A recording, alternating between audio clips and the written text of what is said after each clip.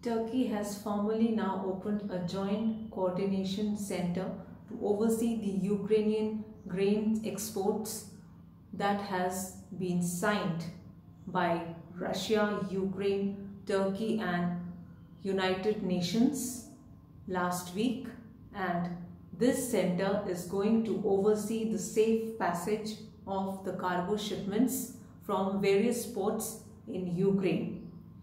Turkish Defense Minister Hulusi Akbar unveiled the monitoring center on Wednesday in the city of Istanbul, 5 days after Ukraine and Russia signed the agreement to let a safe passage to the various cargo shipments.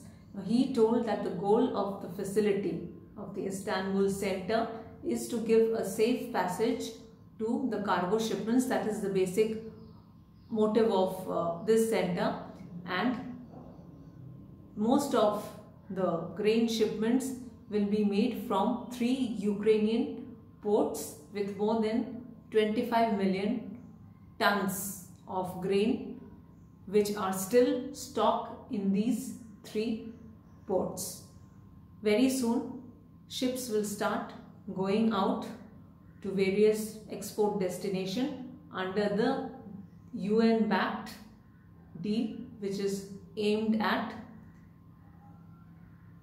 sending out exports to the various destination countries without any attacks, without any hassles. Stay updated with me.